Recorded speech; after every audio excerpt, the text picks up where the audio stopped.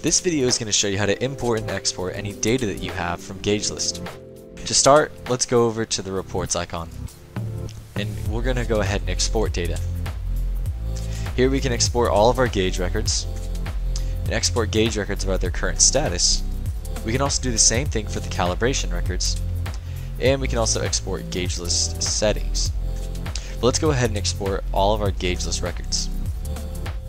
It exports it as a CSV file. We can open that in Excel. Here we can take a look at all of our records. We can send this to wherever we would like. So now we'll go ahead and show you how to import your data. So you'll go back to that icon and you'll click on import data. And here you can download an import template, and this will show you what to do. So here you can see we have a sample of all the data that's been filled out, and now we'll go back to Gagelist and we will import that file. So we'll click on list of gauges template, open it, and we'll go ahead and click import gauges. And it says imported successfully.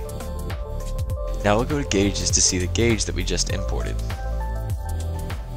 So as we can see, the imported gauge is now stored with all of our other gauges. And that is how you import and export data in Gagelist.